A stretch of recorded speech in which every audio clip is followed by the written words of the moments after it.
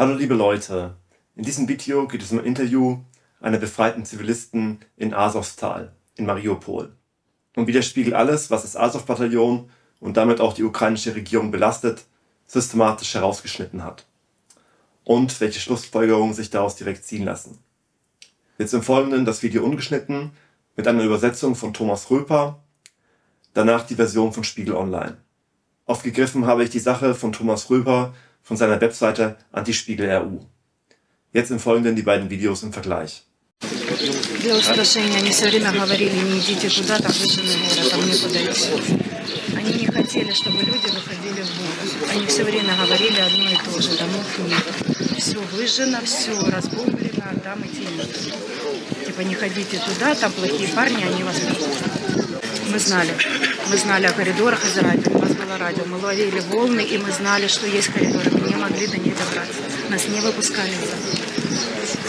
Нас держали в бункере и просто не выпускали из завода. Мы по радио слушали коридор, а как нам туда? Вот нас военные не выпускают. Говорят, мы вас туда не выпустим, там нехорошие люди, они вас сейчас расстреляют, они вам сейчас вот, туда вам нельзя. Ну и прикрывались, типа, мы же за вашу безопасность переживаем, да, поэтому возвращайтесь в бункер. Бункер самостоятельно, мы работаем в заводе вместе с мужем. Да, мы самостоятельно пришли туда 26 февраля, понимая, что это безопасное место. Конечно, мы об этом не могли подумать. Это гражданский объект, это место, где мы работали. Мы не могли представить, что это, поверьте, если бы я понимала, что со мной там такое случится, я бы, естественно, туда не пошла. Нет, мы шли туда спасать свои жизни и жизни своих детей. Мы понимаем, что это, надежное укрытие. Уже не могли, уже все, уже не пускали. Видимо, я так подозреваю, что они уже пришли с целью того, что мы здесь скроемся за миром. Я так из радио узнавали информацию. Вообще военные нам не доносили, нет этой информации. Не, чтобы пришли военные и сказали, ребят, в коридор выходите. Нет, такого не было. Мы знали информацию, но из радио. Но мы пытались выходить, а нас не пускали. У нас семья решила единогласно в Украину.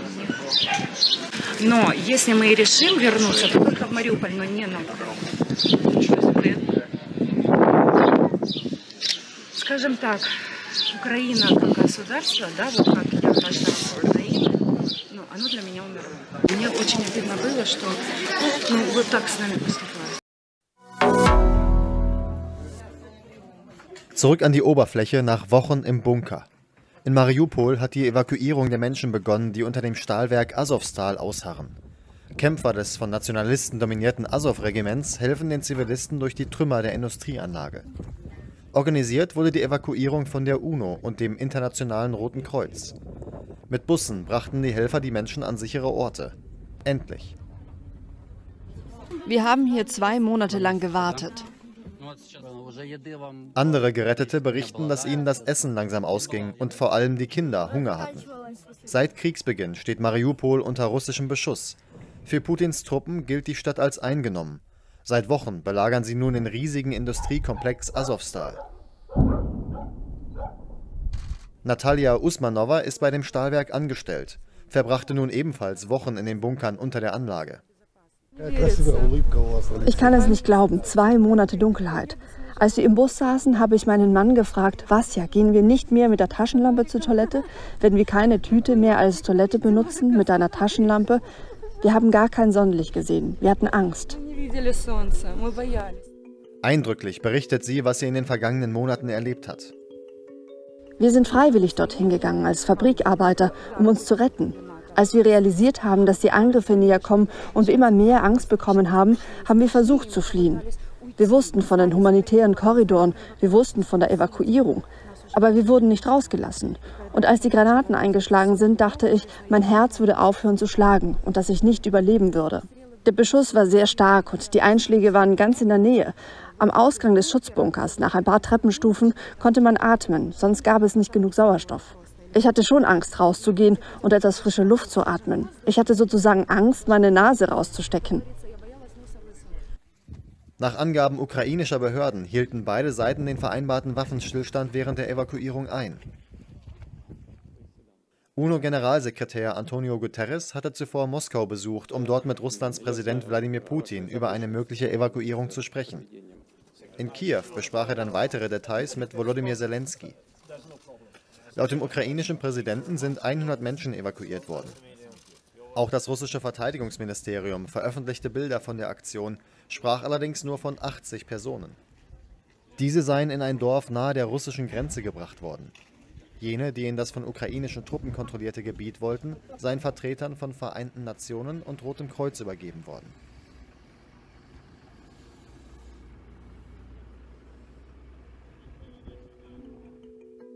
In jedem Fall ist all das nur ein Anfang.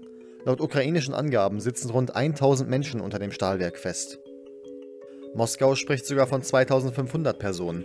Es seien insbesondere Militärs und ausländische Söldner. Es ist seit langem die Linie der großen Medien in Deutschland, die Zeugenaussagen der Zivilbevölkerung über Verbrechen des Azov-Bataillons systematisch auszuschweigen. Bei diesem Interview ist besonders offensichtlich, dass der Spiegel das ganze Interview gekannt hat und gezielt alle Passagen über das Azov-Bataillon herausgeschnitten hat, weil diese ein negatives Licht auf die ukrainische Regierung werfen. Jetzt könnte man sagen, okay, das war ein schlechter Redakteur, das kann passieren, Fehler passieren. Entscheidend ist jetzt aber, dass Spiegel Online es nicht korrigiert hat. Alle anderen großen Medien in Deutschland diesen Vorfall nicht aufgegriffen haben, diese Täuschung nicht aufgedeckt haben. Es ist ja eine große Angelegenheit. Das heißt, weil alle anderen großen Medien darüber nicht berichten und Spiegel Online es nicht korrigiert, ist davon auszugehen, dass es geplant ist, es eine Linie ist der gesamten großen Medien in Deutschland, bestimmte Dinge zu vertuschen und zu fälschen. Wichtig ist hierbei besonders, dass die Öffentlich-Rechtlichen nicht darüber berichten. Faktisch verhalten sich alle großen Medien in Deutschland wie ein verlängerter Arm der ukrainischen Regierung, wie ein verlängerter militärischer Arm, der psychische militärische Operationen ausführt. Nicht anders ist das hier zu bezeichnen. Es ist jetzt aber so, dass man faktisch ausschließen kann, dass ein finanzschwaches Land mit 40 Millionen Einwohnern, ein Land mit über 80 Millionen, das viel finanzstärker ist, in solch einer Art und Weise beeinflussen kann. Demzufolge ist zwangsläufig, dass eine einflussreichere Macht dahinter stehen muss. Die USA haben einen Regierungsumsturz 2014 in der Ukraine indirekt zugegeben. Since Ukraine's independence in 1991, the United States has supported Ukrainians as they build democratic skills and institutions, as they promote civic participation and good governance, all of which are preconditions for Ukraine to achieve its European aspirations. We've invested over $5 billion to assist Ukraine in these and other goals that will ensure a secure and prosperous and democratic Ukraine. And we look forward to continuing to stand shoulder to shoulder with you as we take Ukraine into the future that it deserves. Thank you very much for the time today. Ein klarer Beweis ist zudem ein abgehörtes Telefonat, dessen Echtheit von der US-Regierung nicht bestritten wird. What do you think? I think we're in play. The Klitschko piece is obviously the complicated electron here. So I don't think Klitsch should go into the government. I don't think it's necessary. I don't think it's a good idea. Yeah, I mean, I guess you think, what in terms of him not going into the government, just let him sort of stay out and do his political homework and stuff. I think Yats is the guy who's got the economic experience, the governing experience. He's the guy, you know, what he needs is Klitsch and Tony Book on the outside. He needs to be talking to them 4 times a week, you know. I just think Klitsch going in, he's going to be at that level working for Yatsenyuk. It's just not going to work. Yeah, no, I think that's right. Okay. So that would be great, I think, to help glue this thing and have the UN help glue it. And, you know, fuck the EU. Die USA üben sich seit 1945 im Tiefstapeln. Auf Landkarten werden stets nur die USA gezeigt, aber nicht ihre Militärstützpunkte. Kein anderes Land hat vergleichbar viele Militärstützpunkte. Hier eine Grafik erstellt von Daniele Ganser. Eine Karte ist ansonsten nicht zu finden. Der Hintergrund ist sehr wahrscheinlich der, dass die Kolonialreiche Großbritannien, Spanien auf der Welt sehr unbeliebt waren. Sie stapeln deswegen tief, um bei den Leuten eine Illusion zu erwecken, sie wären nicht in einem Einflussbereich. Weil die USA wissen, dass die Leute in fremden Ländern das ablehnen. Es ist auffällig, dass geostrategische Aspekte in den Medien, in den großen Medien nie erwähnt werden. Es geht immer nur um Demokratie und Menschenrechte und der Trick dabei ist, dass damit das Motiv für Kriege verschleiert wird vor vielen Leuten. Es gibt einen O-Ton aus den USA des langjährigen Vorsitzenden eines großen amerikanischen Thinktanks, der die amerikanischen Interessen beleuchtet. Es geht um George Friedman, um den einflussreichen Think Tank STRATFOR, den Friedman 1996 gegründet hat. Friedman wird in den alternativen Medien sehr kritisch beleuchtet, aber aus meiner Sicht kann man dankbar sein, dass er überhaupt diesen ehrlichen O-Ton liefert. Dass wir hier ehrlich sehen, was Sache ist. The real interest of the United States, over which for a century we have fought wars, the First, Second Cold War, has been the relationship between Germany and Russia, because united they are the only force that could threaten us, and to make sure that that doesn't happen. If you're a Ukrainian, is essentially reach out to the only country that will help you, which is the United States. The United States, and now yesterday the United States announced that it would be sending weapons. Tonight, of course, they denied it, but they are. The weapons will go. In all of this, the United States has acted outside the context of NATO. Because NATO has to have a 100% vote. Any one country can veto anything.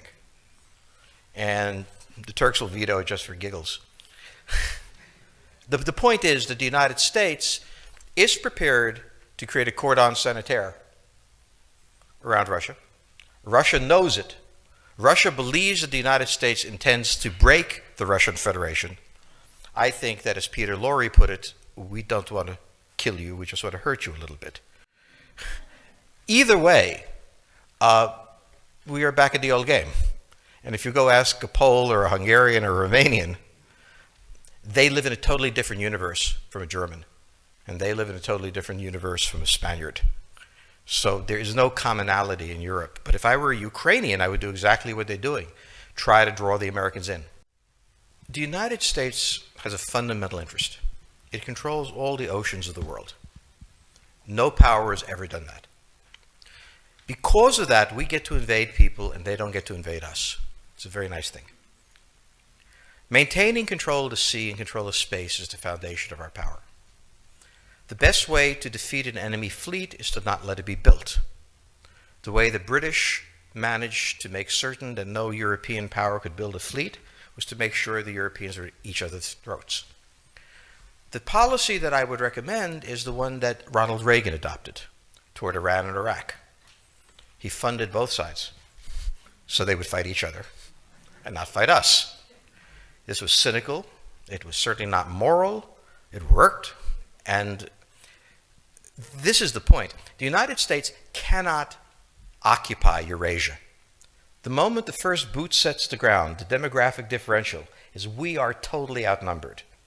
We can defeat an army. We cannot occupy Iraq. The idea that 130,000 men would occupy a country of 25 million, well, the ratio in New York of cops to citizens was greater than we had deployed in Iraq. So we don't have the ability to go across, but we do have the ability to, first, support various contending powers so they concentrate in themselves with political support, some economic support, military support, advisors, and in extremis, do what we did in Japan, in Vietnam, in Iraq, and in Afghanistan. Lessons. But I think you're absolutely right. We cannot, as an empire, do that. Britain didn't occupy India. It took various Indian states and turned them against each other and provided some British officers for an Indian army. The Romans did not send vast armies out there. It placed kings like, various kings it created under the emperor, and those kings were responsible for maintaining the peace. Pontius Pilate was an example. So empires that are directly governed by the empire, like the Nazi Empire, fail. No one has that much power. You have to have a level of cleverness. However, our problem is not yet that. It is actually admitting that we have an empire. The question on the table for the Russians is, will they retain a buffer zone that's at least neutral?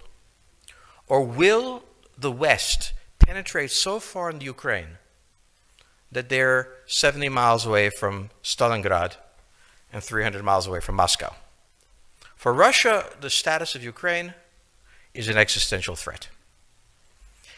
And the Russians cannot let go. For the United States, in the event that Russia holds onto the Ukraine, where will it stop? Therefore, it's not an accident that General Hodges, who's been appointed to be blamed for all of this, is talking about prepositioning troops in Romania, Bulgaria, Poland, and the Baltics. This is the intermarium, from the Black Sea to the Baltic, that Pilsudski dreamt of. This is the solution for the United States.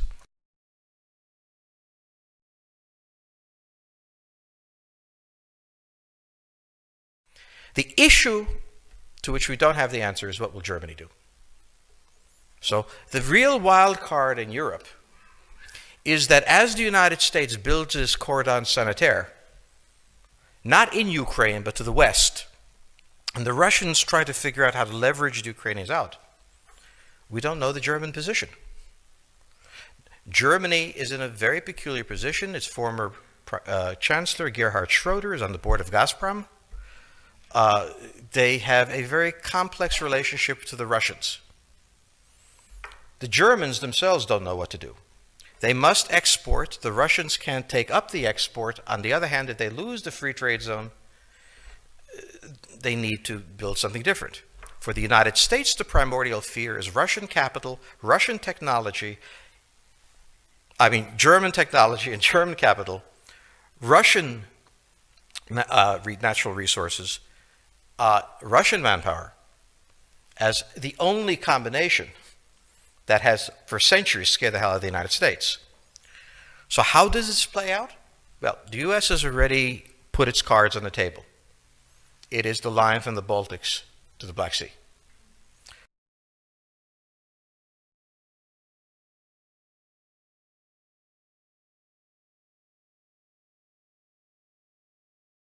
For the Russians, their cards have always been on the table. They must have at least a neutral Ukraine, not a pro-Western Ukraine. I understand that one of the complications is the Europeans, who are very dependent on the Russians for energy supply and business relationships. But now we need to have tougher sanctions, and I'm afraid at some point this is going to probably have to involve oil and gas. The Russian economy is vulnerable. 80% of Russian exports are in oil, gas, and minerals. People say, well, the Europeans will run out of energy. Well, the Russians will run out of cash before the Europeans run out of energy. And I understand that it's uncomfortable to have an effect on business ties in this way. But this is one of the few instruments that we have. Over the long run, you simply want to change the structure of energy dependence. You want to depend more on the North American energy platform, the tremendous bounty of oil and gas that we're finding in North America. You want to have pipelines that don't go through Ukraine and Russia. For years, we've tried to get the Europeans to be interested in different pipeline routes. It's time to do that. And so some of this is simply acting, and acting as quickly as possible. Die Politiker wissen hierzulande sehr genau, dass das Wohlwollen der Bürger ihnen gegenüber von den Wählern abhängt. Wenn sie nicht mehr gewählt werden, ist ihre politische Karriere am Ende. Die Bürger wiederum bilden sich ihre Meinung durch die Medien. Viele Bürger denken arrogant, sie können nicht beeinflusst werden. Das betrifft nur andere. Sie überschätzen sich maßlos und sind nicht vorsichtig. Es gibt natürlich andere destruktive Kräfte, die den CIA und Amerika mittlerweile als Verbündeten sehen, die Demokratie hier zum Einsturz zu bringen.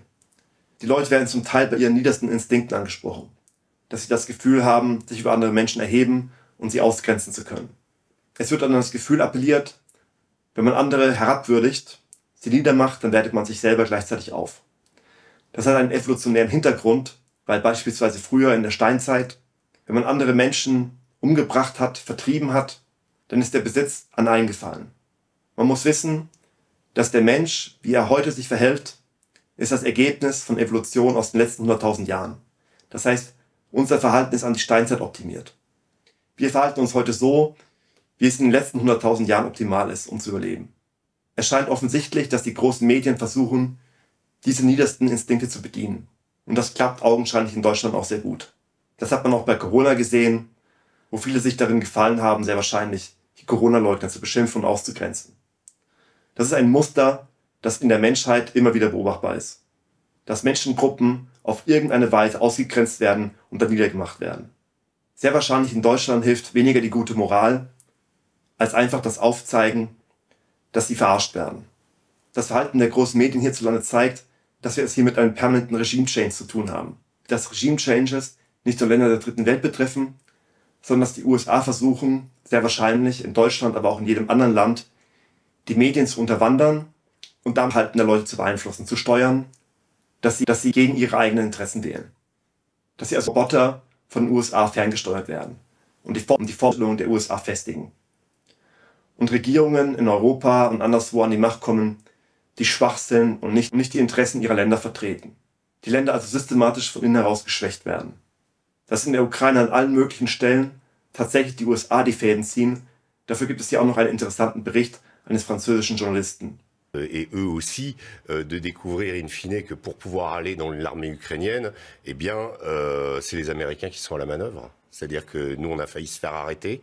On a été confronté à un Américain qui est venu nous dire « Ici, c'est moi qui commande ». C'est pas les Ukrainiens qui commandent, c'est moi qui commande. Je parle de la formation et de l'enrôlement dans l'armée ukrainienne de volontaires internationaux. Voilà. Le type m'a même donné son nom. C'est un ancien de la guerre d'Irak. J'ai fait mes vérifications. C'est un reportage qu'on peut retrouver dans le Figaro Magazine de cette semaine. J'ai été extrêmement surpris de la violence des propos de cet Américain, du fait qu'il nous a pris pour des volontaires au début. Quand il a vu qu'on était des journalistes, il nous a dit de dégager. Après, il était un peu plus... mais en l'occurrence, c'est moi qui commande. Vous enlevez les puces de vos portables, surtout les puces internationaux. On vous donnera d'autres puces, etc. Et ensuite, on signe un contrat jusqu'à la fin de la guerre. Voilà le... Attendez, il stipule quoi ce contrat? Il stipule que vous combattez jusqu'à la fin de la guerre dans l'armée ukrainienne. Et qui est à la manœuvre? Eh bien, ce sont les Américains. Je l'ai vu de mes yeux vus. C'est pas... alors, ce n'est pas l'armée américaine officiellement. J'ai compris. Évidemment, vous comprenez. On va pas le dire. Mais en l'occurrence, c'est quand même quelque chose l'empreinte des Américains. Ouais. C'est quand même assez significatif. On sait que là, hier, ils ont envoyé une centaine de nouvelles armes qui s'appellent des switchblades, qui sont des sortes de drones qu'on envoie par mortier et ensuite qu'on peut téléguider, donc des nouvelles armes. Officiellement, ils l'ont fait et ils vont le faire. Donc, ils ont quand même opéré par rapport à ce que dit Karim, c'est quand même la vérité. Moi, j'ai eu l'impression un petit peu, quelque part, que cette guerre, au-delà de l'aspect romantique, moi j'ai l'impression d'être avec les brigades internationales et in fine, je me retrouve avec le Pentagone. Ihr könnt ja schreiben, was ihr denkt, was ich vergessen habe, was euch sonst so einfällt. Macht's gut.